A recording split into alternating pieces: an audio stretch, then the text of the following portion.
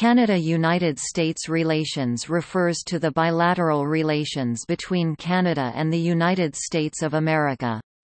Relations between Canada and the United States of America historically have been extensive, given a shared border and ever-increasing close cultural, economical ties and similarities. The shared historical and cultural heritage has resulted in one of the most stable and mutually beneficial international relationships in the world. For both countries, the level of trade with the other is at the top of the annual combined import-export total. Tourism and migration between the two nations have increased rapport, but border security was heightened after the terrorist attacks in the United States on September 11, 2001. The U.S. is approximately 9.25 times larger in population and has the dominant cultural and economic influence. Starting with the American Revolution, when anti-American loyalists fled to Canada, a vocal element in Canada has warned against U.S. dominance or annexation. The War of 1812 saw invasions across the border. In 1815, the war ended with the border unchanged and demilitarized, as were the Great Lakes. The British ceased aiding First Nation attacks on American territory, and the United States never again attempted to invade Canada. Apart from minor raids, it has remained peaceful. As Britain decided to disengage, fears of an American takeover played a role in the formation of the Dominion of Canada 1867, and Canada's rejection of free trade 1911. Military collaboration was close during World War II and continued throughout the Cold War, bilaterally through NORAD and multilaterally through NATO. A very high volume of trade and migration continues between the two nations, as well as a heavy overlapping of popular and elite culture, a dynamic which has generated closer ties, especially after the signing of the Canada–United States Free Trade Agreement in 1988. Canada and the United States are the world's largest trading partners. The two nations have the world's longest shared border, 8,891 kilometers, 5,525 miles, and also have significant interoperability within the defense sphere. Recent difficulties have included repeated trade disputes, environmental concerns, Canadian concern for the future of oil exports, and issues of illegal immigration and the threat of terrorism. Trade has continued to expand, especially following the 1988 FTA and North American Free Trade Agreement (NAFTA) in 1994, which has further merged the two economies. Cooperation on many fronts, such as the ease of the flow of goods, services, and people across borders, are to be even more extended, as well as the establishment of joint border inspection agencies, relocation of U.S. food inspectors' agents to Canadian plants and vice versa, greater sharing of intelligence, and harmonizing regulations on everything from food to manufactured goods, thus further increasing the American-Canadian assemblage. The foreign policies of the neighbors have been closely aligned since the Cold War. Canada has disagreed with American policies regarding the Vietnam War, the status of Cuba, the Iraq War, missile defense, and the War on Terror. A diplomatic debate has been underway in recent years on whether the Northwest Passage is in international waters or under Canadian sovereignty. Today there are close cultural ties, many similar and identical traits, and according to Gallup's annual public opinion polls, Canada has consistently been Americans' favorite nation, with 96% of Americans viewing Canada favorably in 2012. As of spring 2013, 64% of Canadians had a favorable view of the U.S. and 81% expressed confidence in then U.S. President Obama to do the right thing in international matters. According to the same poll, 30% viewed the U.S. negatively. Also, according to a 2014 BBC World Service poll, 86% of Americans view Canada's influence positively, with only 5% expressing a negative view. However, according to the same poll, 43% of Canadians view U.S. influence positively, with 52% expressing a negative view. In addition, according to Spring 2017 Global Attitudes Survey, 43% of Canadians view U.S. positively, while 51% hold a negative view. More recently, however, a poll in January 2018 showed Canadians' approval of U.S. leadership dropped by over 40 percentage points under President Donald Trump, in line with the view of residents of many other U.S. allied and neutral countries.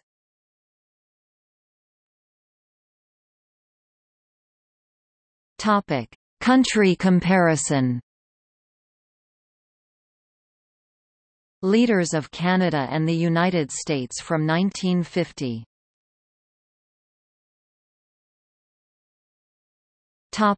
History.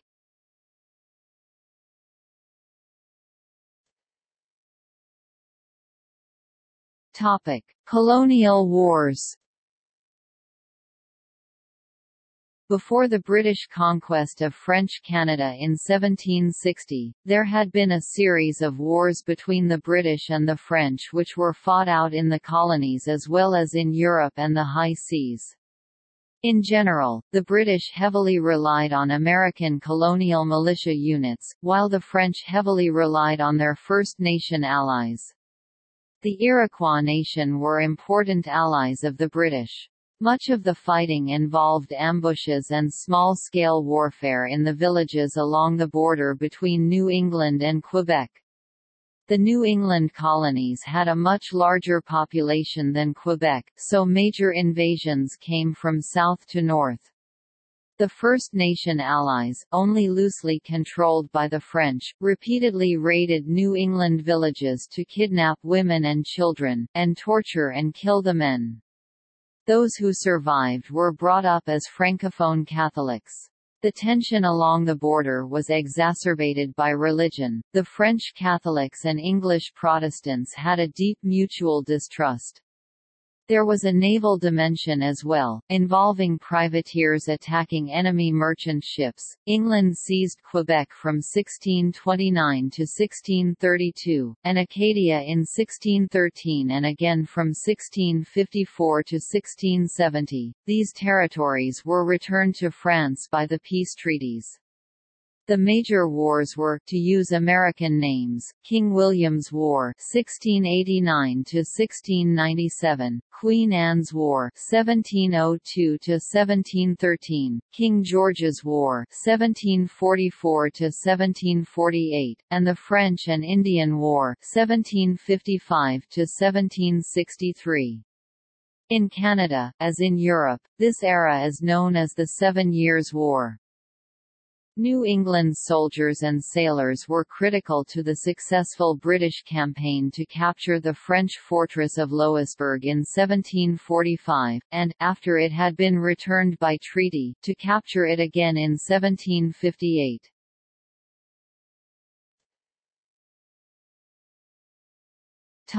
Mingling of peoples.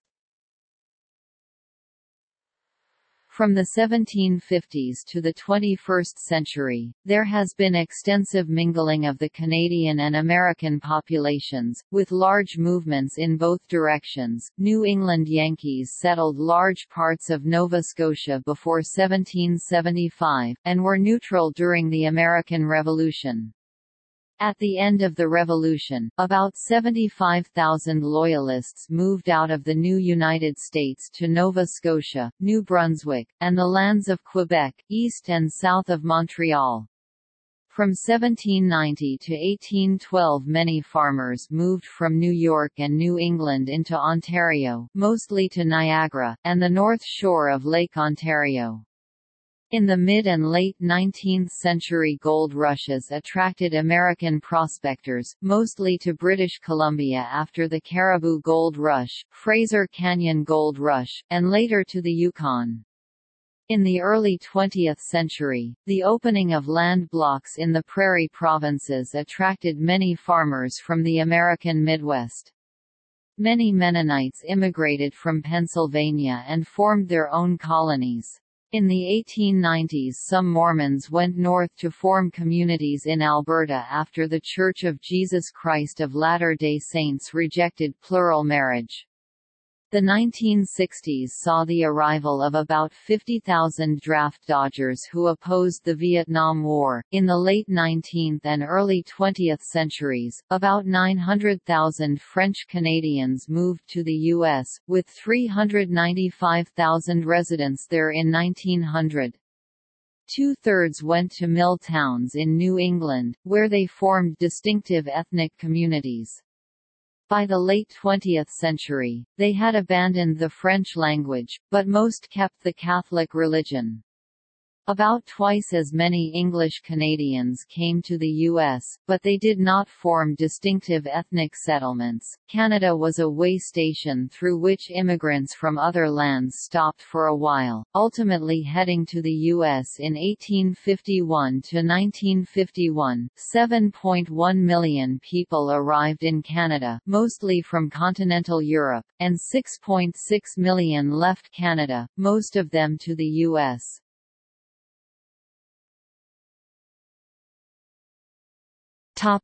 American Revolutionary War.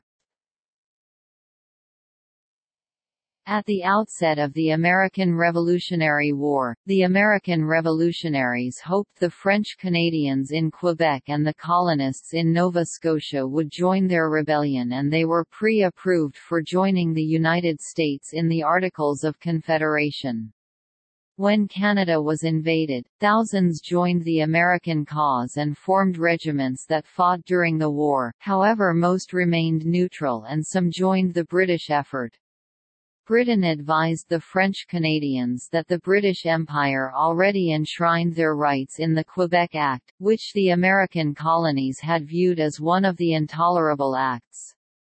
The American invasion was a fiasco and Britain tightened its grip on its northern possessions. In 1777, a major British invasion into New York led to the surrender of the entire British Army at Saratoga, and led France to enter the war as an ally of the U.S. The French Canadians largely ignored France's appeals for solidarity.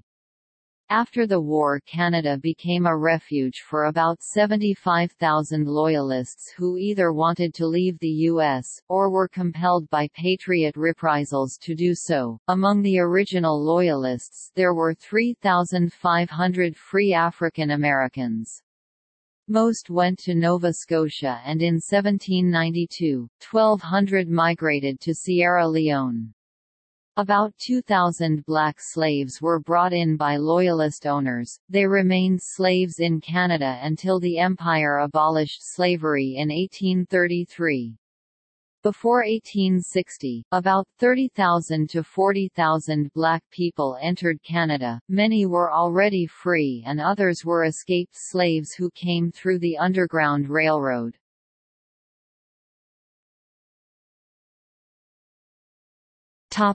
War of 1812. The Treaty of Paris 1783, which ended the war, called for British forces to vacate all their forts south of the Great Lakes border. Britain refused to do so, citing failure of the United States to provide financial restitution for Loyalists who had lost property in the war.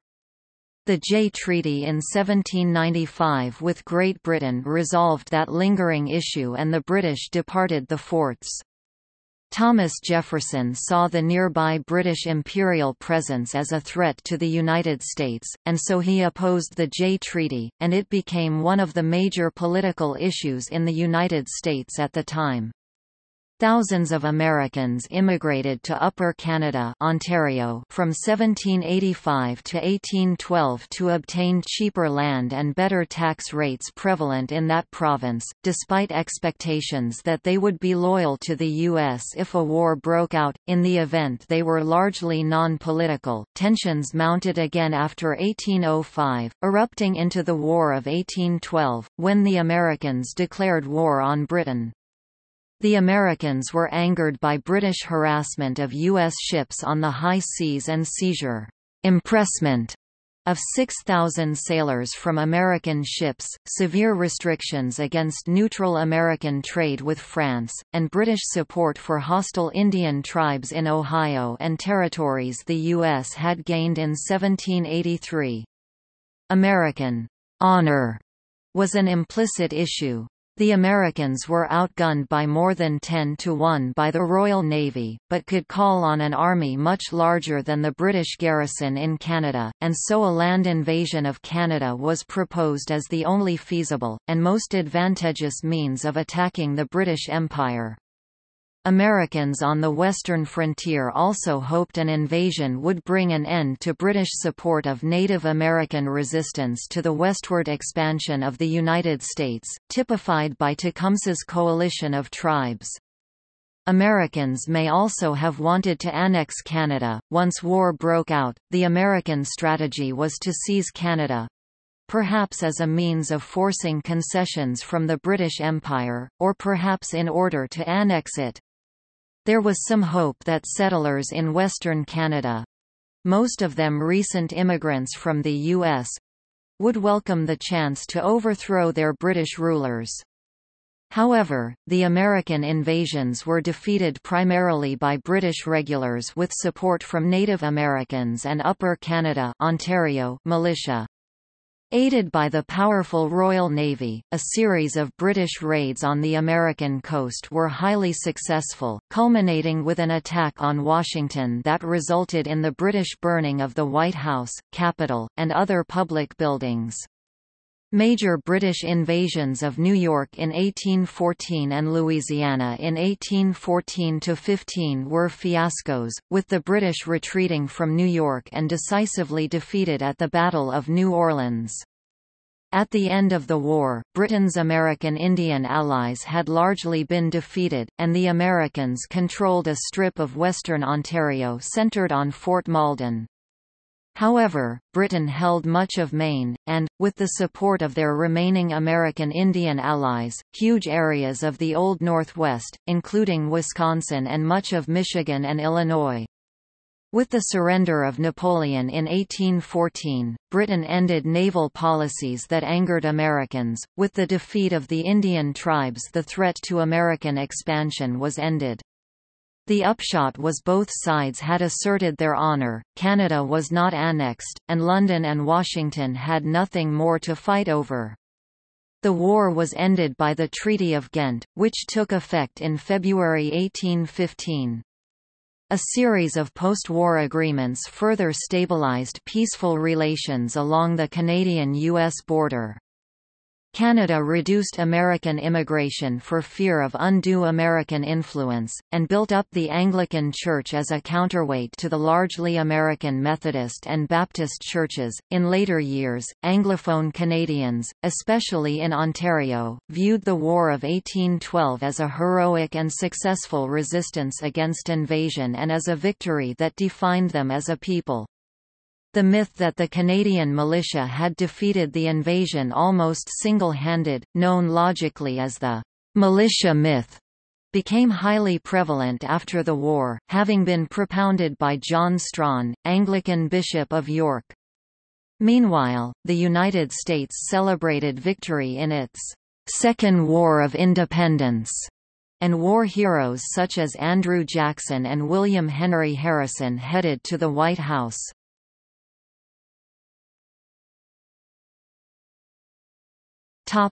Conservative reaction. In the aftermath of the War of 1812, pro-imperial conservatives led by Anglican Bishop John Strawn took control in Ontario, Upper Canada, and promoted the Anglican religion as opposed to the more Republican Methodist and Baptist churches. A small interlocking elite, known as the Family Compact, took full political control. Democracy, as practiced in the U.S., was ridiculed. The policies had the desired effect of deterring immigration from United States.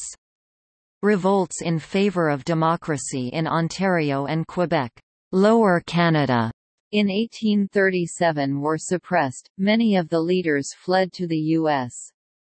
The American policy was to largely ignore the rebellions, and indeed ignore Canada generally in favor of westward expansion of the American frontier.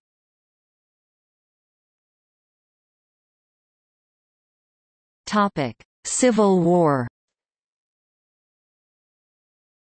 Great Britain and Canada were neutral in the American Civil War, and about 40,000 Canadian citizens volunteered for the Union Army. Many already lived in the U.S., and a few for the South.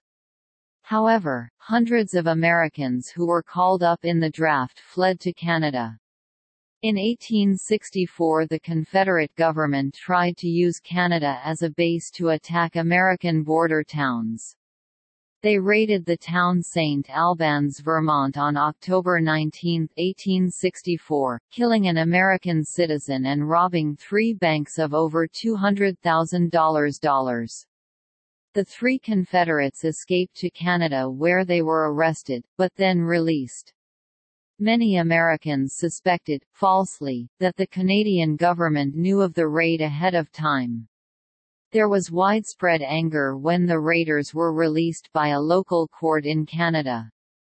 The American Secretary of State William H. Seward let the British government know, "It is impossible to consider those proceedings as either legal, just or friendly towards the United States."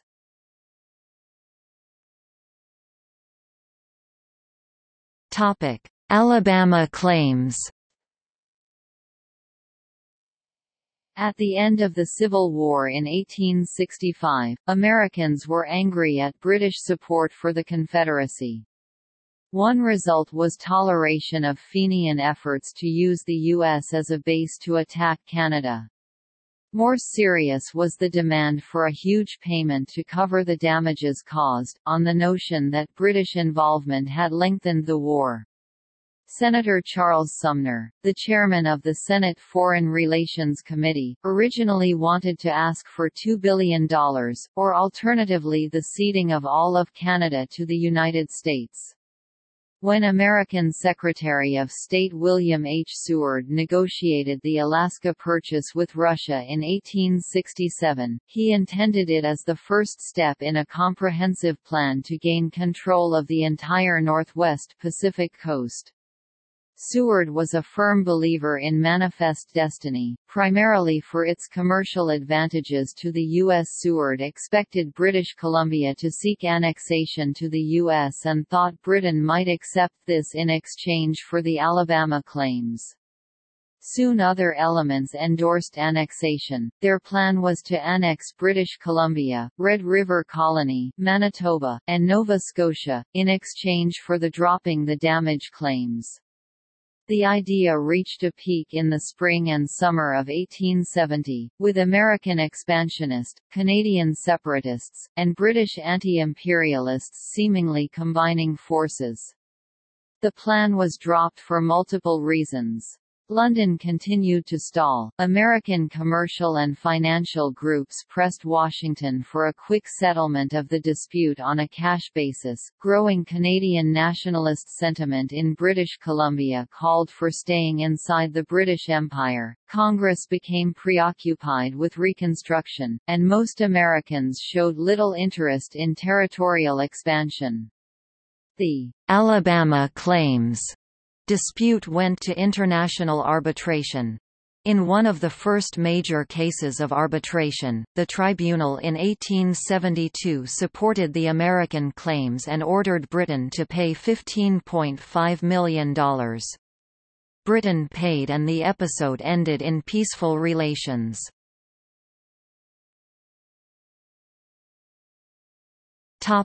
Dominion of Canada.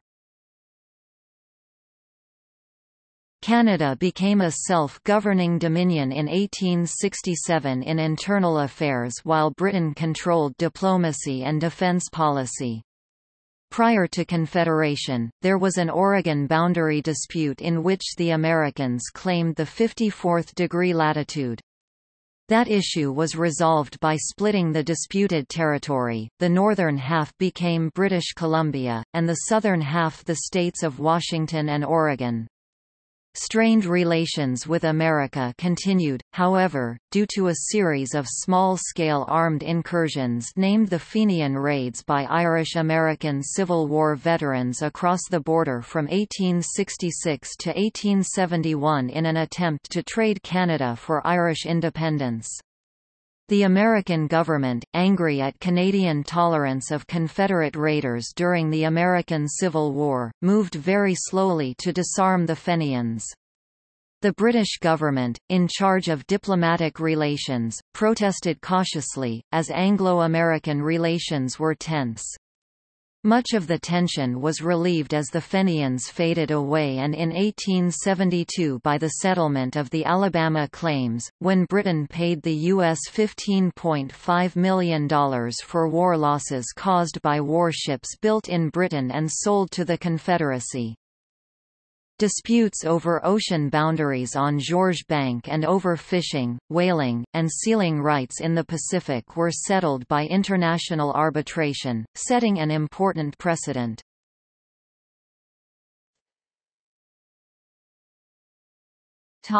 Emigration to and from the United States of America. After 1850, the pace of industrialization and urbanization was much faster in the United States, drawing a wide range of immigrants from the North. By 1870, 1/6 of all the people born in Canada had moved to the United States, with the highest concentrations in New England, which was the destination of Francophone emigrants from Quebec and Anglophone emigrants from the Maritimes. It was common for people to move back and forth across the border, such as seasonal lumberjacks, entrepreneurs looking for larger markets, and families looking for jobs in the textile mills that paid much higher wages than in Canada. The southward migration slacked off after 1890, as Canadian industry began a growth spurt. By then, the American frontier was closing, and thousands of farmers looking for fresh land moved from the United States north into the prairie provinces. The net result of the flows were that in 1901 there were 128,000 American-born residents in Canada, 3.5% of the Canadian population, and 1.18 million Canadian-born residents in the United States, 1.6% of the U.S. population.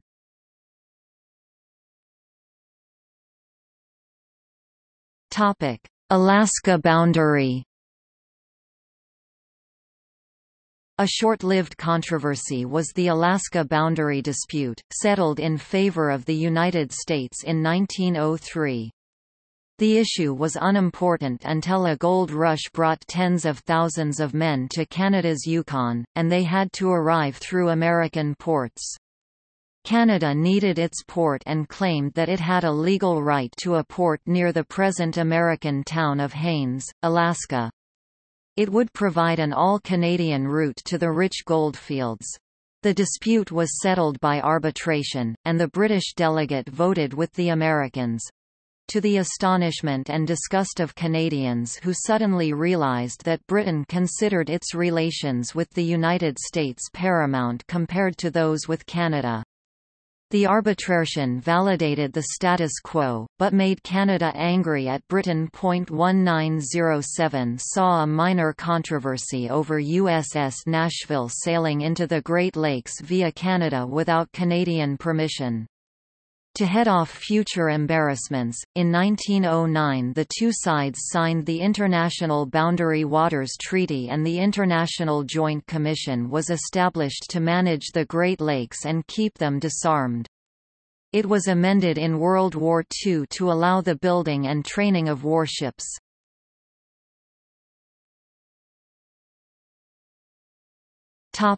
Reciprocal trade with U.S. Anti-Americanism reached a shrill peak in 1911 in Canada. The Liberal government in 1911 negotiated a reciprocity treaty with the U.S. that would lower trade barriers. Canadian manufacturing interests were alarmed that free trade would allow the bigger and more efficient American factories to take their markets. The Conservatives made it a central campaign issue in the 1911 election, warning that it would be a «sell-out» to the United States, with economic annexation a special danger. Conservative slogan was, "No truck or trade with the Yankees," as they appealed to Canadian nationalism and nostalgia for the British Empire to win a major victory.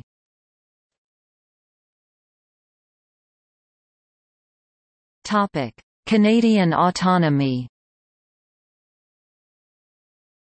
Canada demanded and received permission from London to send its own delegation to the Versailles peace talks in 1919, with the proviso that it sign the treaty under the British Empire. Canada subsequently took responsibility for its own foreign and military affairs in the 1920s. Its first ambassador to the United States, Vincent Massey, was named in 1927. The United States' first ambassador to Canada was William Phillips. Canada became an active member of the British Commonwealth, the League of Nations, and the World Court, none of which included the U.S. In July 1923, as part of his Pacific Northwest tour and a week before his death, U.S. President Warren Harding visited Vancouver, making him the first head of state of the United States to visit Canada. The then Premier of British Columbia, John Oliver, and then Mayor of Vancouver, Charles Tisdall, hosted a lunch in his honour at the Hotel Vancouver. Over 50,000 people heard Harding speak in Stanley Park. A monument to Harding designed by Charles Marega was unveiled in Stanley Park in 1925. Relations with the United States were cordial until 1930, when Canada vehemently protested the new Smoot-Hawley Tariff Act, by which the U.S. raised taxes on products imported from Canada. Canada retaliated with higher tariffs of its own against American products, and moved toward more trade within the British Commonwealth. U.S.-Canadian trade fell 75% as the Great Depression dragged both countries down. Down to the 1920s, the War and Naval Departments of both nations designed hypothetical war game scenarios on paper with the other as an enemy. These were routine training exercises. The departments were never told to get ready for a real war. In 1921, Canada developed Defense Scheme No. 1 for an attack on American cities and for forestalling invasion by the United States until Imperial reinforcements arrived. Through the later 1920s and 1930s, the United States Army War College developed a plan for a war with the British Empire waged largely on North American territory. In War Plan Red, Herbert Hoover meeting in 1927 with British Ambassador Sir Esme Howard agreed on the absurdity of contemplating the possibility of war between the United States and the British Empire. In 1938, as the roots of World War II were set in motion, U.S. President Franklin Roosevelt gave a public speech at Queen's University in Kingston, Ontario, declaring that the United States would not sit idly by if another power tried to dominate Canada. Diplomats saw it as a clear warning to Germany not to attack Canada.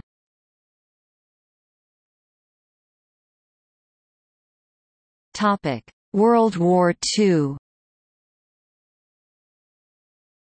The two nations cooperated closely in World War II, as both nations saw new levels of prosperity and a determination to defeat the Axis powers. Prime Minister William Lyon Mackenzie King and President Franklin D. Roosevelt were determined not to repeat the mistakes of their predecessors. They met in August 1940 at Ogdensburg, issuing a declaration calling for close cooperation, and formed the Permanent Joint Board on Defense (PJBD).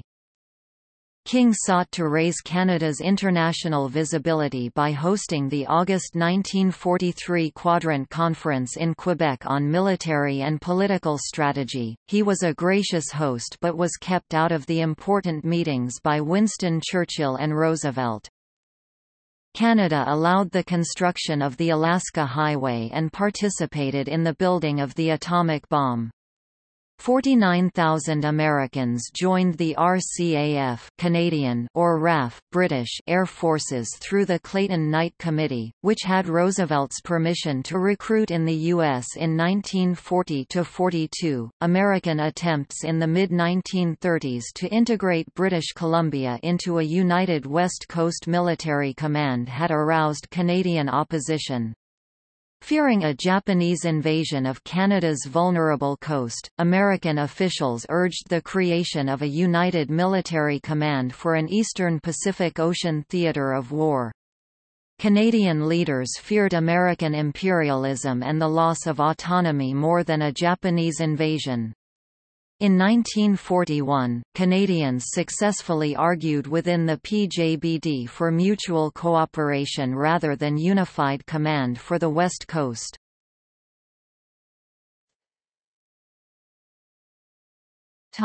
Newfoundland. The United States built large military bases in Newfoundland, at the time, a British dominion. The American involvement ended the Depression and brought new prosperity. Newfoundland's business community sought closer ties with the United States as expressed by the Economic Union Party. Ottawa took notice and wanted Newfoundland to join Canada, which it did after hotly contested referenda. There was little demand in the United States for the acquisition of Newfoundland, so the United States did not protest the British decision not to allow an American option on the Newfoundland referendum.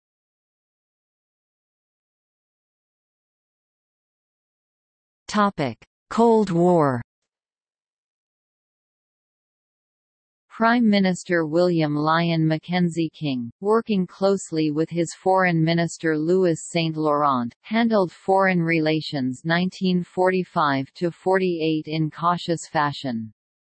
Canada donated money to Britain to help it rebuild, was elected to the UN Security Council, and helped design NATO.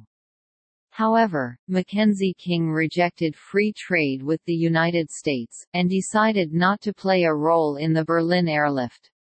Canada had been actively involved in the League of Nations, primarily because it could act separately from Britain. It played a modest role in the post-war formation of the United Nations, as well as the International Monetary Fund.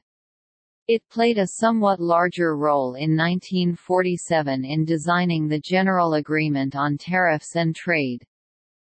As Britain's influence as a global imperial power declined, Canada and the United States became extremely close partners.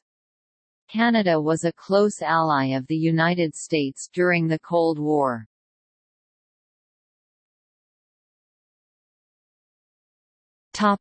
Nixon Shock 1971. The United States had become Canada's largest market, and after the war the Canadian economy became dependent on smooth trade flows with the United States so much that in 1971, when the United States enacted the Nixon Shock economic policies, including a 10% tariff on all imports, it put the Canadian government into a panic. Washington refused to exempt Canada from its 1971 new economic policy, so Trudeau saw a solution in closer economic ties with Europe. Trudeau proposed a third option policy of diversifying Canada's trade and downgrading the importance of the American market. In a 1972 speech in Ottawa, Nixon declared the special relationship Between Canada and the United States relations deteriorated on many points in the Nixon years 1969–74, including trade disputes, defense agreements, energy, fishing, the environment, cultural imperialism, and foreign policy. They changed for the better when Trudeau and President Jimmy Carter (1977–1981) found a better rapport. The late 1970s saw a more sympathetic American attitude toward Canadian political and economic needs, the pardoning of draft evaders who had moved to Canada, and the passing of olds such as Watergate and the Vietnam War. Canada more than ever welcomed American investments during the stagflation that hurt both nations.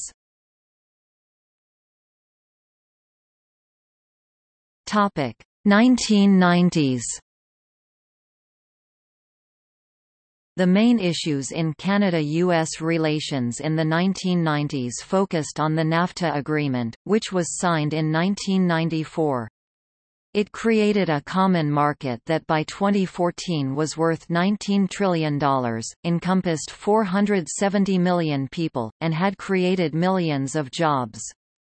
Wilson says, few dispute that NAFTA has produced large and measurable gains for Canadian consumers, workers, and businesses. Quote, however, he adds, NAFTA has fallen well short of expectations.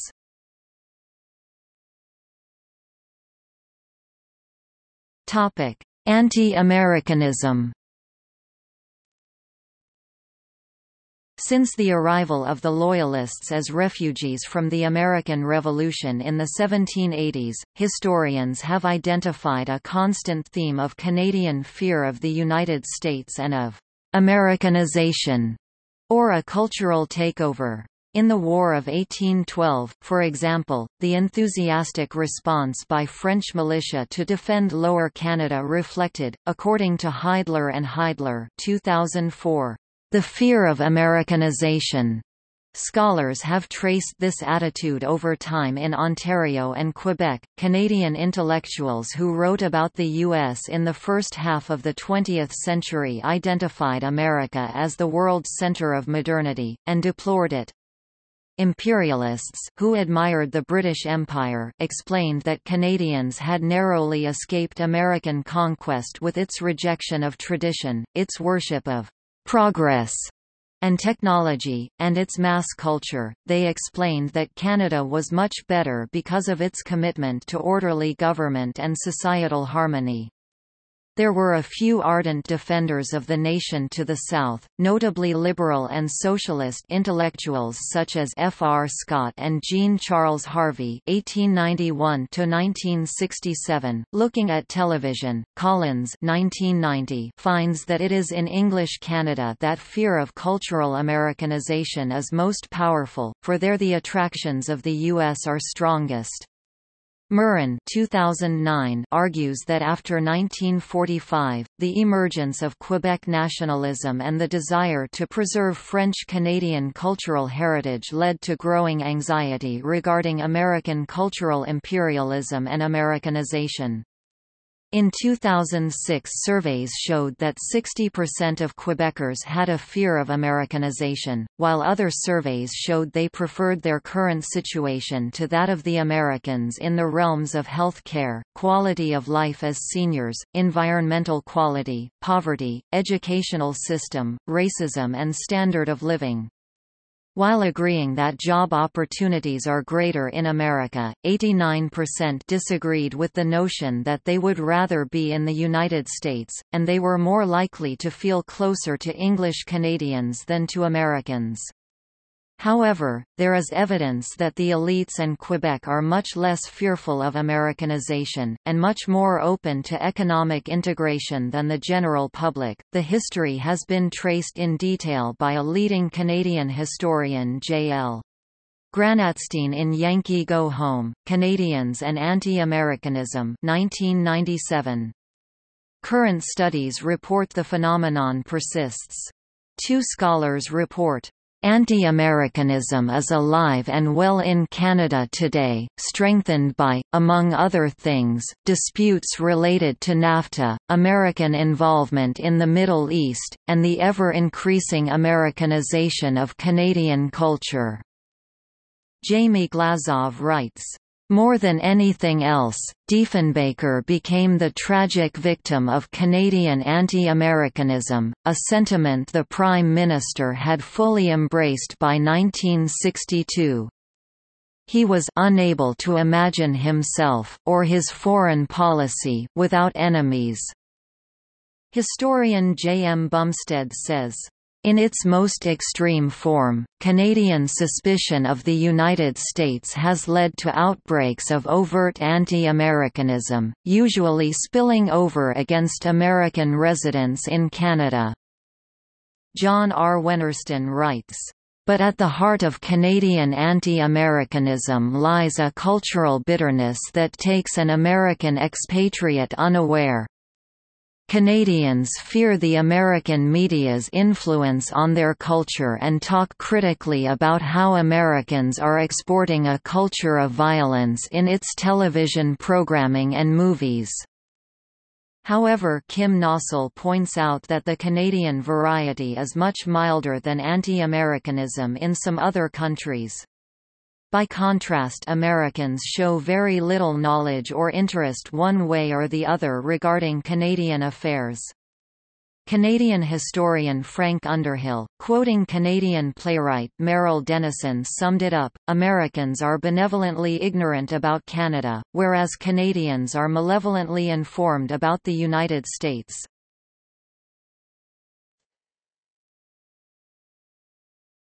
Topic: Relations between political executives. The executive of each country is represented differently. The President of the United States serves as both the head of state and head of government, and his administration is the executive, while the Prime Minister of Canada is head of government only, and his or her government, or ministry, directs the executive.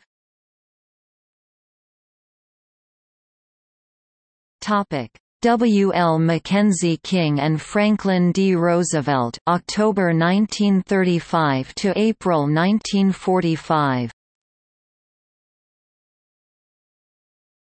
In 1940, W. L. Mackenzie King and Franklin D. Roosevelt signed a defense pact, known as the Ogdensburg Agreement. W. L. Mackenzie King and Harry S. Truman, April 1945 to November 1948. Lewis Street, Laurent and Harry South. Truman, November 1948 to January 1953. Louis St. Laurent and Dwight D. Eisenhower, January 1953 to June 1957. John G. Diefenbaker and Dwight D. Eisenhower, June 1957 to January 1961.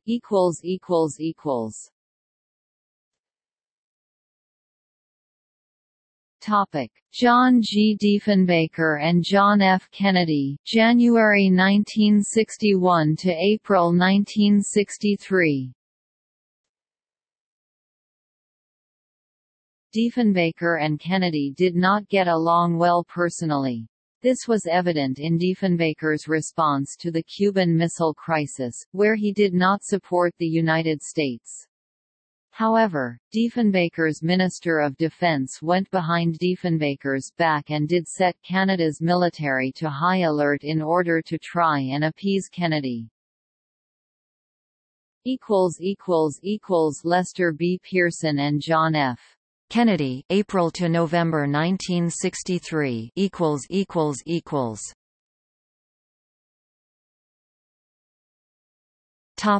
Lester B. Pearson and Lyndon B. Johnson, November 1963 to April 1968.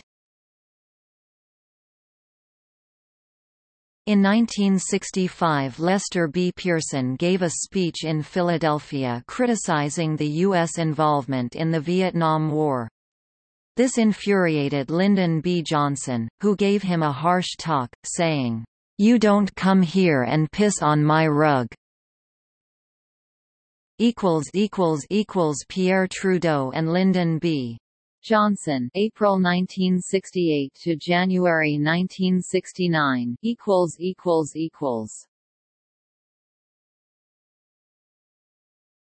Topic: Pierre Trudeau and Richard Nixon, January 1969 to August 1974.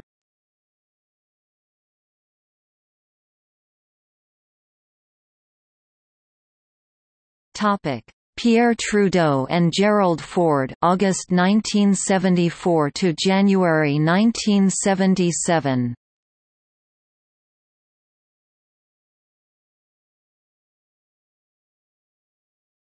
Topic: Pierre Trudeau and Jimmy Carter, January 1977 to June 1979.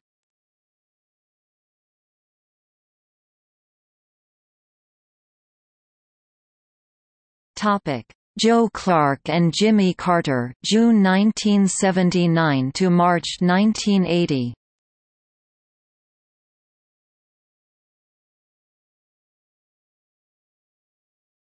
Topic: Pierre Trudeau and Jimmy Carter, March 1980 to January 1981.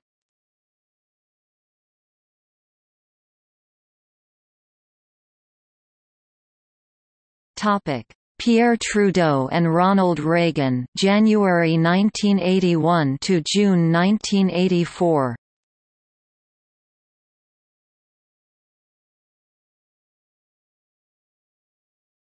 Topic: John Turner and Ronald Reagan, June to September 1984.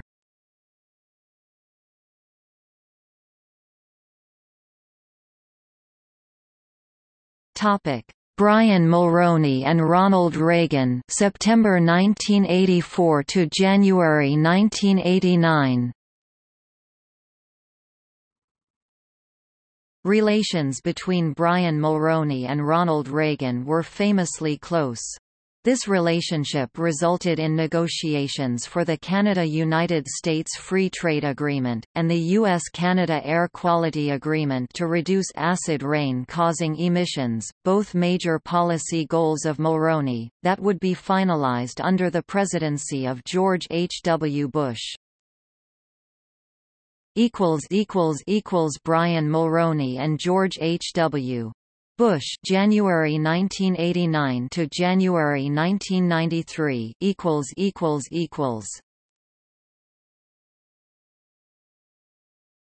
Topic: Brian Mulroney and Bill Clinton, January to June 1993.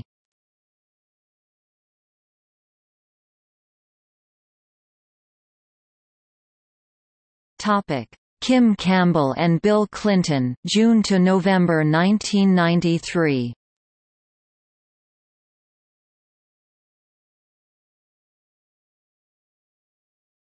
Topic: Jean Chrétien and Bill Clinton, November 1993 to January 2001.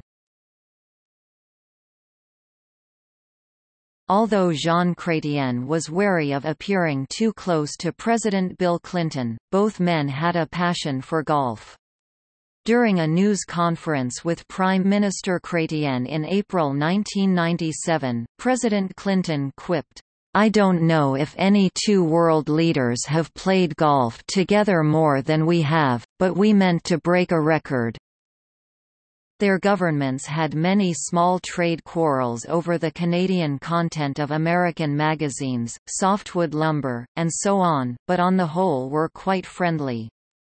Both leaders had run on reforming or abolishing NAFTA, but the agreement went ahead with the addition of environmental and labor side agreements. Crucially, the Clinton administration lent rhetorical support to Canadian unity during the 1995 referendum in Quebec on separation from Canada.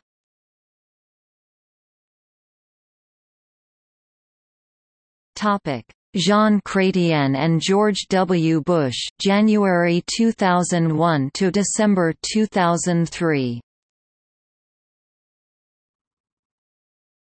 Relations between Chrétien and George W. Bush were strained throughout their overlapping times in office.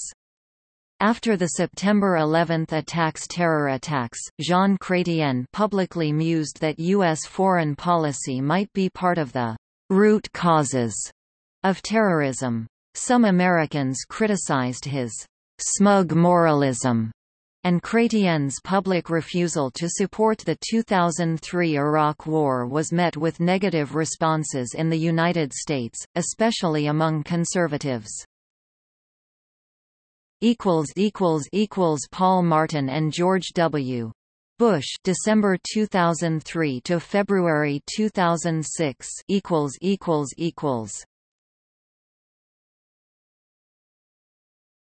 Topic: Stephen Harper and George W. Bush, February 2006 to January 2009. Stephen Harper and George W. Bush were thought to share warm personal relations and also close ties between their administrations. Because Bush was so unpopular among liberals in Canada, particularly in the media, this was underplayed by the Harper government. Shortly after being congratulated by Bush for his victory in February 2006, Harper rebuked U.S. Ambassador to Canada David Wilkins for criticizing the Conservatives' plans to assert Canada's sovereignty over the Arctic Ocean waters with military force. Stephen Harper and Barack Obama, January 2009 to November 2015. President Barack Obama's first international trip was to Canada on February 19, 2009, thereby sending a strong message of peace and cooperation. With the exception of Canadian lobbying against Buy American provisions in the U.S. stimulus package, relations between the two administrations were smooth. They also held friendly bets on hockey games during the Winter Olympic season. In the 2010 Winter Olympics hosted by Canada in Vancouver, Canada defeated the U.S. in both gold medal matches, entitling Stephen Harper to receive a case of Molson Canadian beer from Barack Obama. In reverse, if Canada had lost, Harper would have provided a case of Mingling beer to Obama.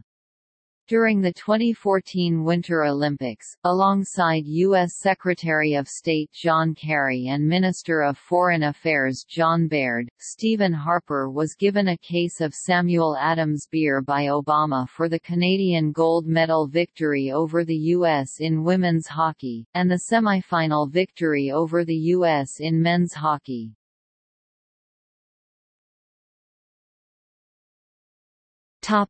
Canada–United States Regulatory Cooperation Council (RCC) 2011.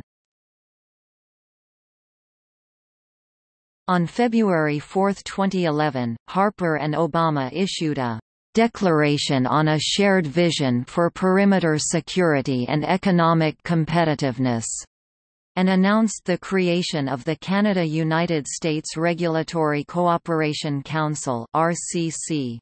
To increase regulatory transparency and coordination between the two countries.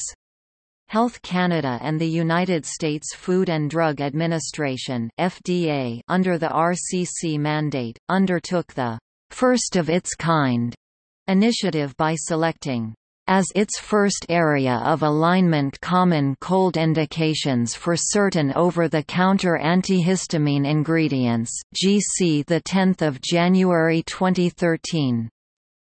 On December 7, 2011, Harper flew to Washington, met with Obama and signed an agreement to implement the joint action plans that had been developed since the initial meeting in February. The plans called on both countries to spend more on border infrastructure, share more information on people who cross the border, and acknowledge more of each other's safety and security inspection on third country traffic. An editorial in the Globe and Mail praised the agreement for giving Canada the ability to track whether failed refugee claimants have left Canada via the U.S. and for eliminating duplicated baggage screenings on connecting flights. The agreement is not a legally binding treaty, and relies on the political will and ability of the executives of both governments to implement the terms of the agreement. These types of executive agreements are routine—on both sides of the Canada-US border.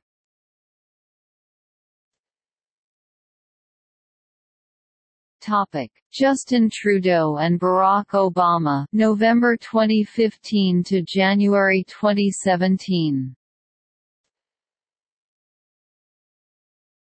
President Barack Obama and Prime Minister Justin Trudeau first met formally at the APEC Summit meeting in Manila, Philippines in November 2015, nearly a week after the latter was sworn into the office.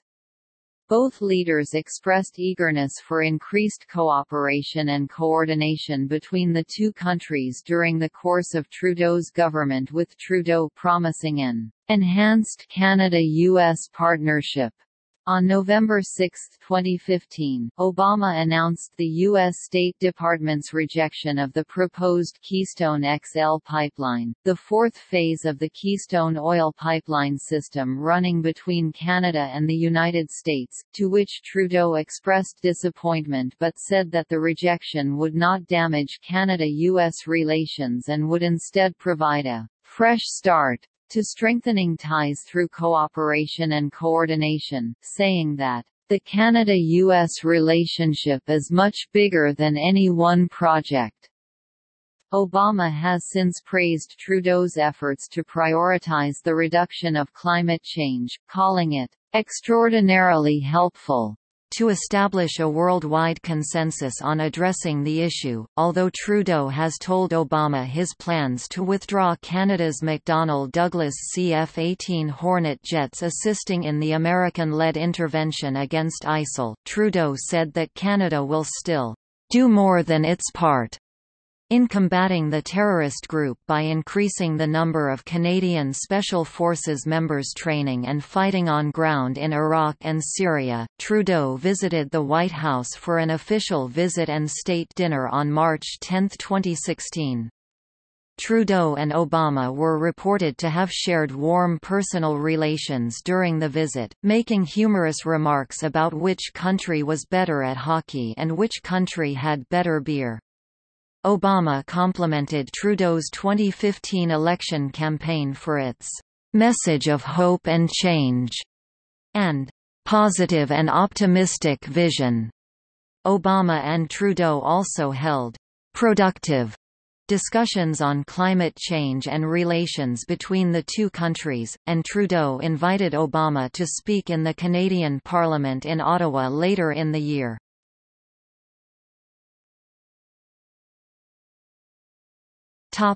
Justin Trudeau and Donald Trump, January 2017 present.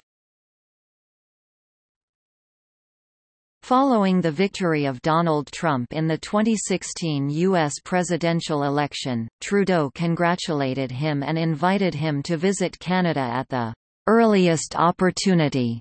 Prime Minister Trudeau and President Trump formally met for the first time at the White House on February 13, 2017, nearly a month after Trump was sworn into the office.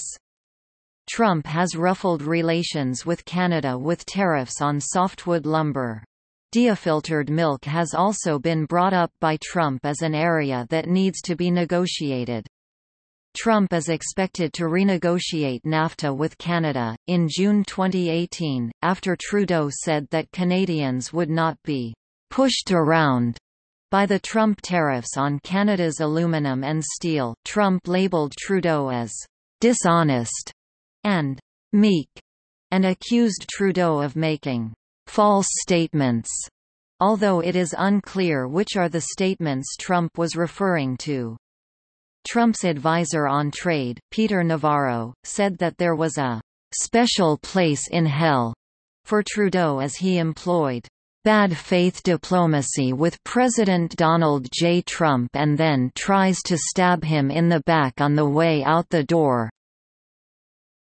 That comes right from Air Force One." Days later, Trump said that Trudeau's comments are going to cost a lot of money for the people of Canada.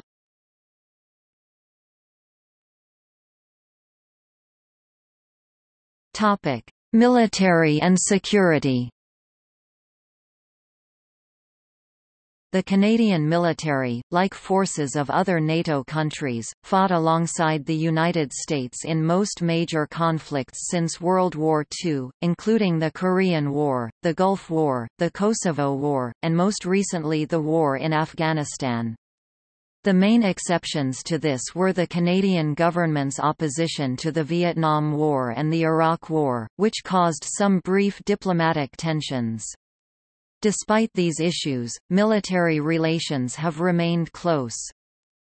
American defense arrangements with Canada are more extensive than with any other country. The Permanent Joint Board of Defense, established in 1940, provides policy-level consultation on bilateral defense matters. The United States and Canada share North Atlantic Treaty Organization (NATO) mutual security commitments. In addition, American and Canadian military forces have cooperated since 1958 on continental air defense within the framework of the North American Aerospace Defense Command (NORAD). Canadian forces have provided indirect support for the American invasion of Iraq that began in 2003.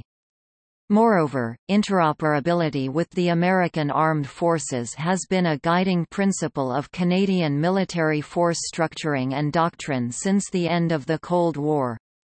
Canadian Navy frigates, for instance, integrate seamlessly into American carrier battle groups. In commemoration of the 200th anniversary of the War of 1812, ambassadors from Canada and the U.S., and naval officers from both countries gathered at the Pritzker Military Library on August 17, 2012, for a panel discussion on Canada-U.S. relations with emphasis on national security-related matters. Also, as part of the commemoration, the navies of both countries sailed together throughout the Great Lakes region.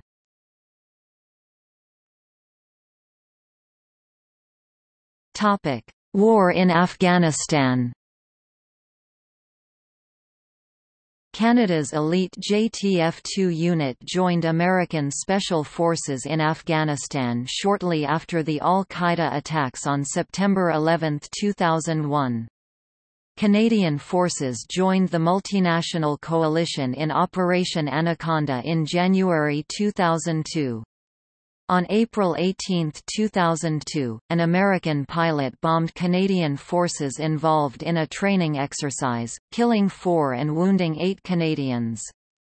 A joint American-Canadian inquiry determined the cause of the incident to be pilot error, in which the pilot interpreted ground fire as an attack. The pilot ignored orders that he felt were second-guessing his field tactical decision. Canadian forces assumed a 6-month command rotation of the International Security Assistance Force in 2003. In 2005, Canadians assumed operational command of the multinational brigade in Kandahar, with 2,300 troops, and supervises the provincial reconstruction team in Kandahar, where al-Qaeda forces are most active. Canada has also deployed naval forces in the Persian Gulf since 1991 in support of the UN Gulf Multinational Interdiction Force. The Canadian Embassy in Washington, D.C. maintains a public relations website named Canadianally.com, which is intended to give American citizens a better sense of the scope of Canada's role in North American and global security and the war on terror. The New Democratic Party and some recent Liberal leadership candidates have expressed opposition to Canada's expanded role in the Afghan conflict on the ground that it is inconsistent with Canada's historic role since the Second World War of peacekeeping operations.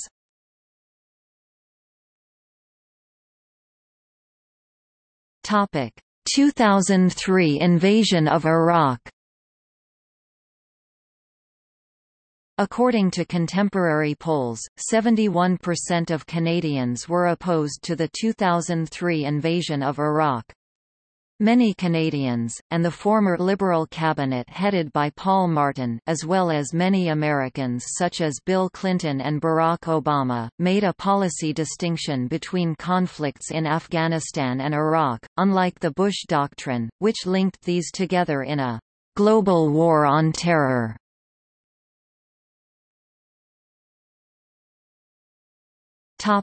Responding to ISIS, Daesh. Canada has been involved in international responses to the threats from Daesh, ISIS, ISIL in Syria and Iraq, and is a member of the Global Coalition to counter Daesh. In October 2016, Foreign Affairs Minister Dion and National Defense Minister Sajjan meet U.S. Special Envoy for this coalition. The Americans thanked Canada for the role of Canadian Armed Forces (CAF) in providing training and assistance to Iraqi security forces, as well as the CAF's role in improving essential capacity-building capabilities with regional forces.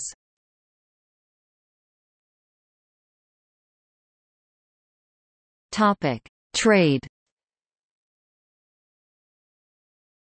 Canada and the United States have the world's largest trading relationship, with huge quantities of goods and people flowing across the border each year.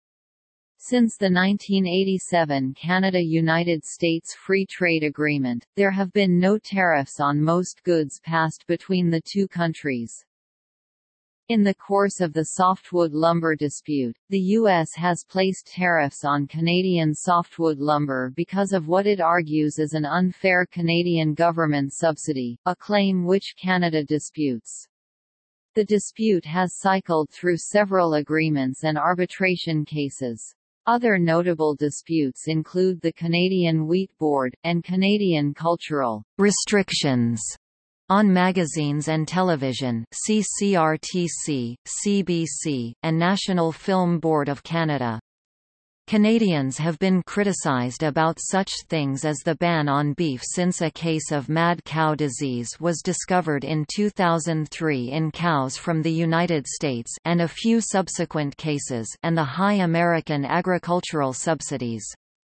Concerns in Canada also run high over aspects of the North American Free Trade Agreement (NAFTA), such as Chapter 11.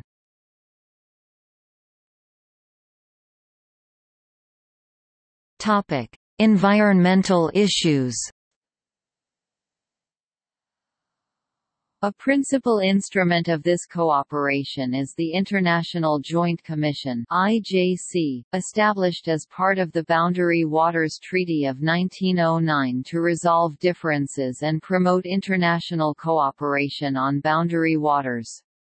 The Great Lakes Water Quality Agreement of 1972 is another historic example of joint cooperation in controlling trans-border water pollution. However, there have been some disputes. Most recently, the Devil's Lake Outlet, a project instituted by North Dakota, has angered Manitobans who fear that their water may soon become polluted as a result of this project. Beginning in 1986, the Canadian government of Brian Mulroney began pressing the Reagan administration for an acid rain treaty in order to do something about U.S. industrial air pollution causing acid rain in Canada. The Reagan administration was hesitant, and questioned the science behind Mulroney's claims. However, Mulroney was able to prevail. The product was the signing and ratification of the Air Quality Agreement of 1991 by the first Bush administration. Under that treaty, the two governments consult semi-annually on trans-border air pollution, which has demonstrably reduced acid rain, and they have since signed an annex to the treaty dealing with ground-level ozone in 2000. Despite this, trans-border air pollution remains an issue, particularly in the Great Lakes St. Lawrence watershed during the summer. The main source of this trans-border pollution results from coal-fired power stations, most of them located in the Midwestern United States. As part of the negotiations to create NAFTA, Canada and the U.S. signed, along with Mexico, the North American Agreement on Environmental Cooperation, which created the Commission for Environmental Cooperation, which monitors environmental issues across the continent, publishing the North American Environmental Atlas as one aspect of its monitoring duties. Currently, neither of the countries' governments support the Kyoto Protocol, which set out time-scheduled curbing of greenhouse gas emissions. Unlike the United States, Canada has ratified the agreement. Yet after ratification, due to internal political conflict within Canada, the Canadian government does not enforce the Kyoto Protocol, and has received criticism from environmental groups and from other governments for its climate change positions. In January 2011, the Canadian Minister of the Environment, Peter Kent, explicitly stated that the policy of his government with regards to greenhouse gas emissions reductions is to wait for the United States to act first, and then try to harmonize with that action, a position that has been condemned by environmentalists and Canadian nationalists, and as well as scientists and government think tanks.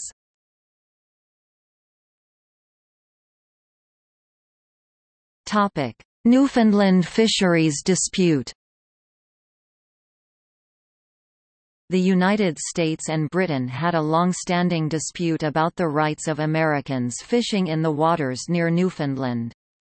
Before 1776, there was no question that American fishermen, mostly from Massachusetts, had rights to use the waters off Newfoundland.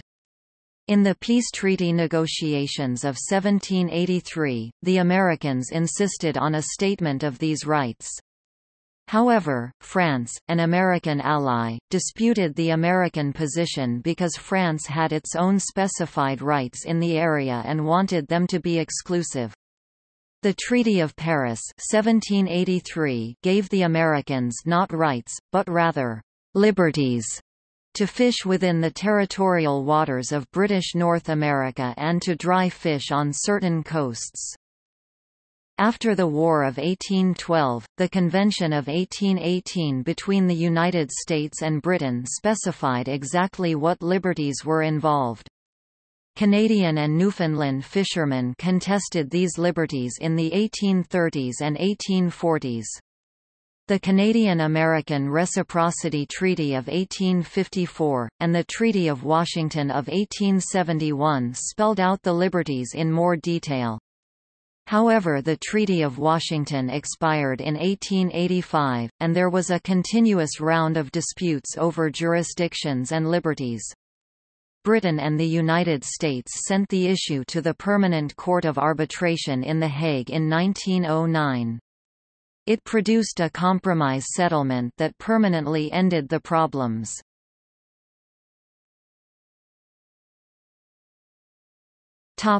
Illicit drugs. In 2003, the American government became concerned when members of the Canadian government announced plans to decriminalize marijuana. David Murray, an assistant to U.S. drug czar John P. Walters, said in a CBC interview that, "We would have to respond.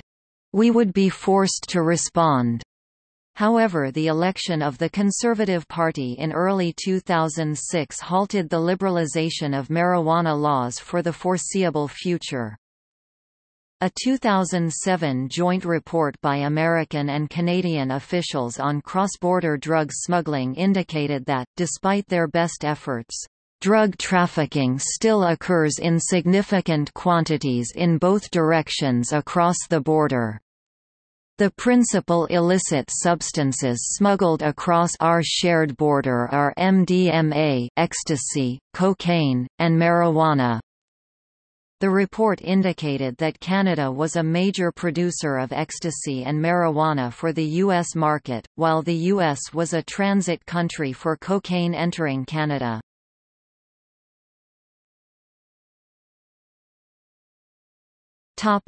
Diplomacy.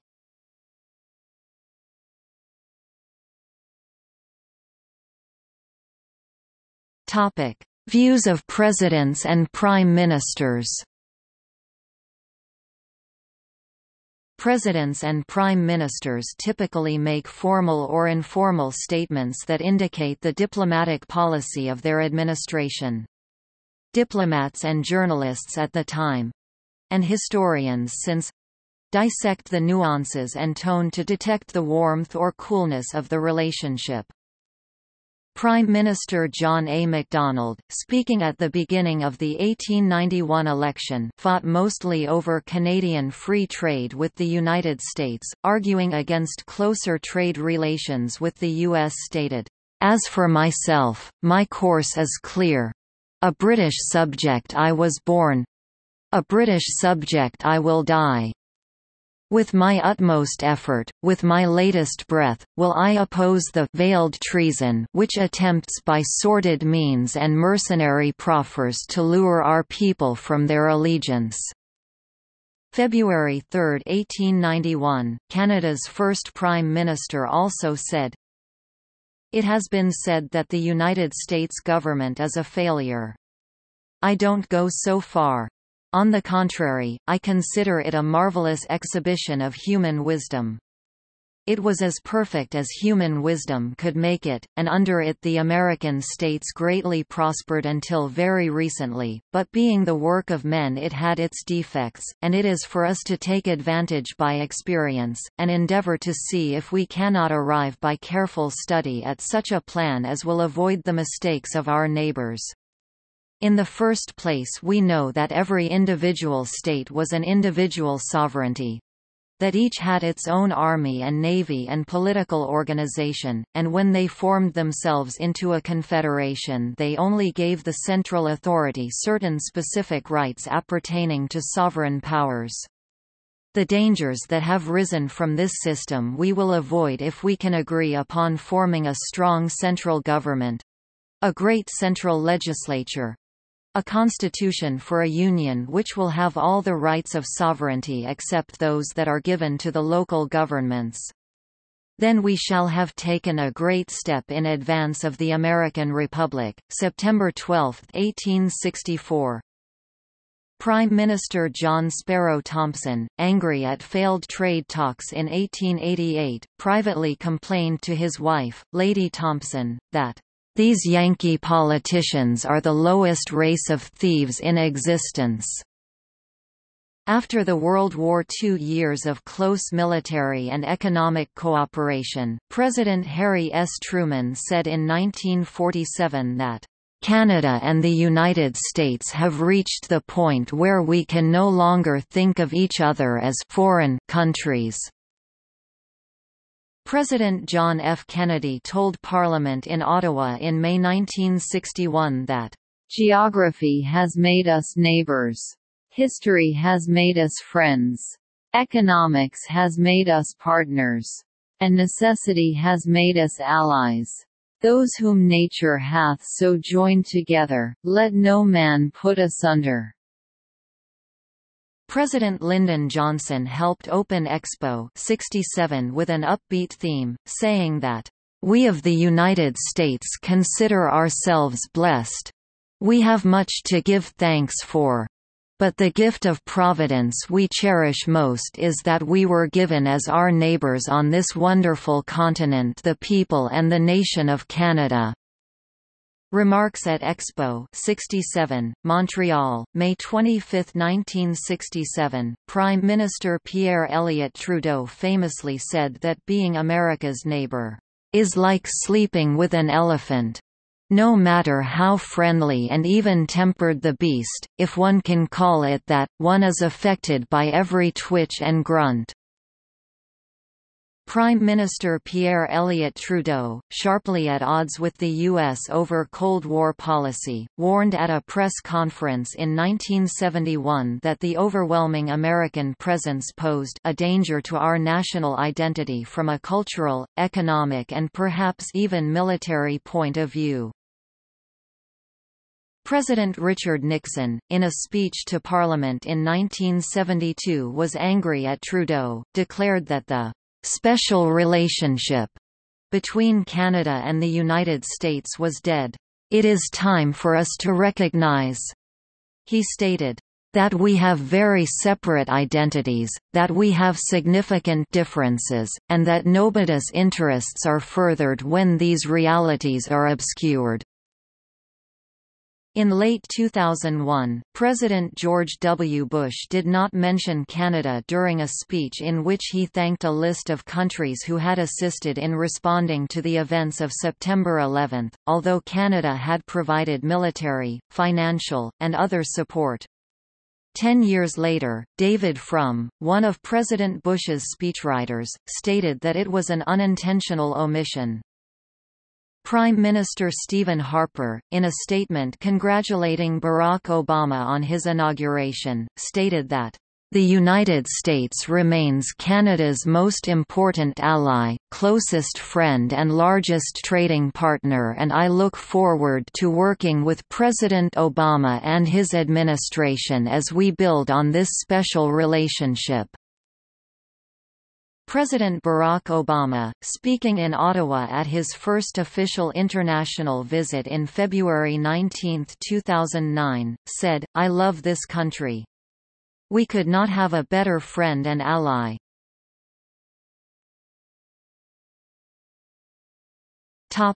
Canadian public opinion on U.S. presidents. United States President George W. Bush was "deeply disliked" by a majority of Canadians according to the Arizona Daily Sun. A 2004 poll found that more than two-thirds of Canadians favoured Democrat John Kerry over Bush in the 2004 presidential election, with Bush's lowest approval ratings in Canada being in the province of Quebec, where just 11% of the population supported him. Canadian public opinion of Barack Obama was significantly more positive. A 2012 poll found that 65% of Canadians would vote for Obama in the 2012 presidential election, if they could, while only 9% of Canadians would vote for his Republican opponent Mitt Romney.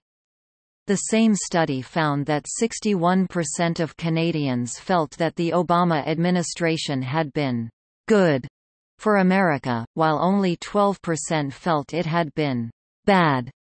Similarly, a Pew Research poll conducted in June 2016 found that 83% of Canadians were confident in Obama to do the right thing regarding world affairs. The study also found that a majority of members of all three major Canadian political parties supported Obama, and also found that Obama had slightly higher approval ratings in Canada in 2012 than he did in 2008.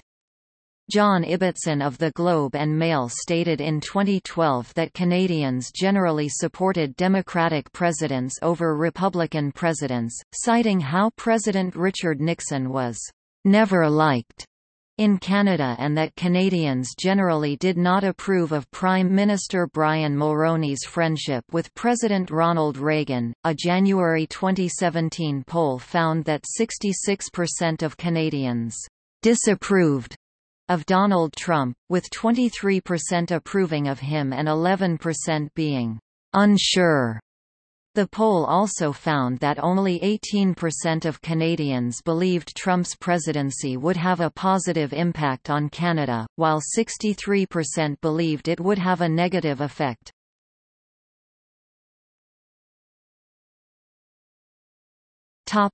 Territorial disputes. These include maritime boundary disputes, Dixon Entrance, Beaufort Sea, Strait of Juan de Fuca, San Juan Islands, Machias Seal Island and North Rock territorial land disputes, Aroostook War main boundary, Alaska boundary dispute, Pig Warren disputes over the international status of the Northwest Passage, Inside Passage.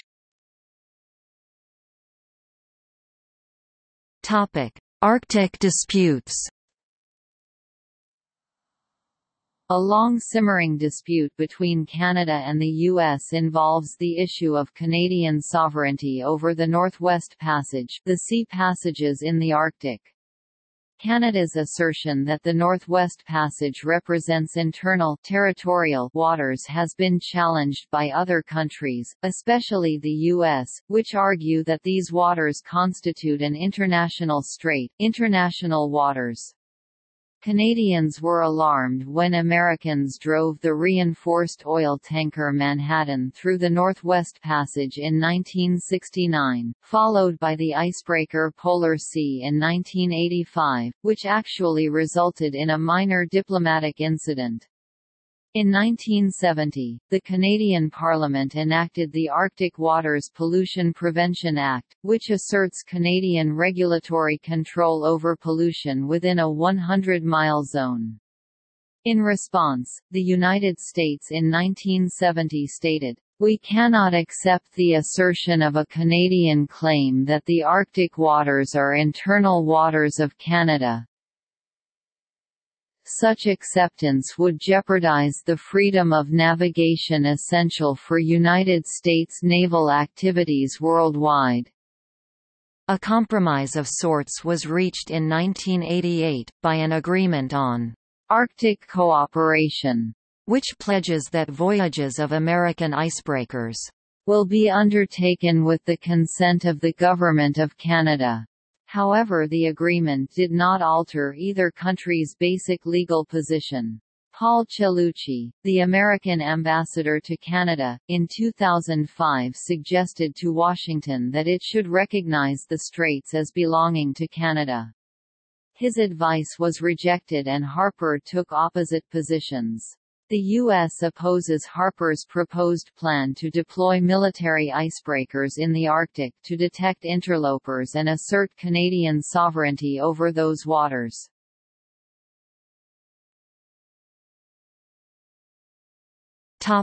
Common memberships. Canada and the United States both hold membership in a number of multinational organizations such as Arctic Council, Asia-Pacific Economic Cooperation, Canadian Football League, CONCACAF, FIBA, FIFA, Food and Agriculture Organization, G7, G10, G20 Major economies, International Chamber of Commerce, International Development Association, International Ice Hockey Federation, International Monetary Fund, International Olympic Committee, Interpol, Major League Baseball, Major League Soccer, National Association for Stock Car Auto Racing, National Basketball Association, National Football League, National Hockey League, National Lacrosse League, North American Free Trade Agreement, North American Aerospace Defense Command, North American Numbering Plan, North Atlantic Treaty Organization, Organization of American States, Organization for Economic Cooperation and Development, Security and Prosperity Partnership of North America, UK-USA Community, United Nations, UNESCO, World Bowling, World Health Organization, World Trade Organization, World Bank, World Rugby. Topic: Diplomatic missions.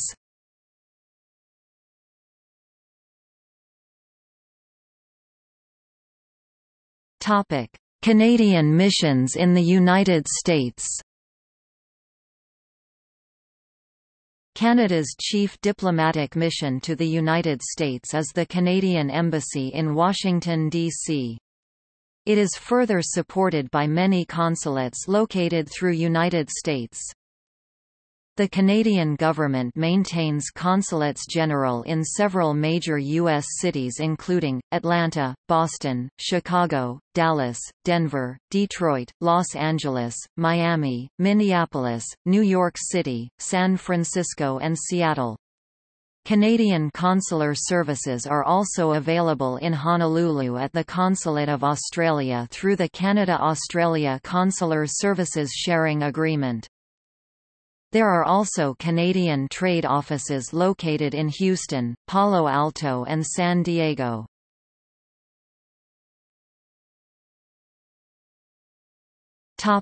U.S. missions in Canada.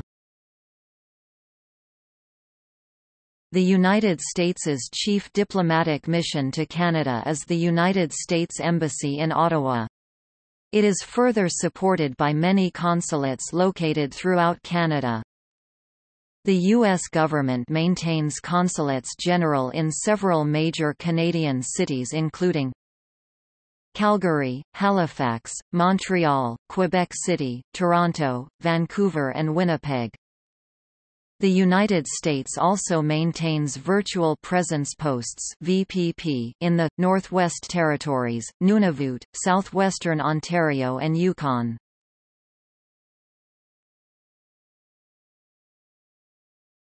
Topic: See also: Borders of Canada, Comparison of Canadian and American economies, Canada–United States border, Continental One Highway, Etiquette in North America, Foreign relations of Canada, Foreign relations of the United States, Garrison mentality, Security and Prosperity Partnership of North America, United States Border Patrol interior checkpoints.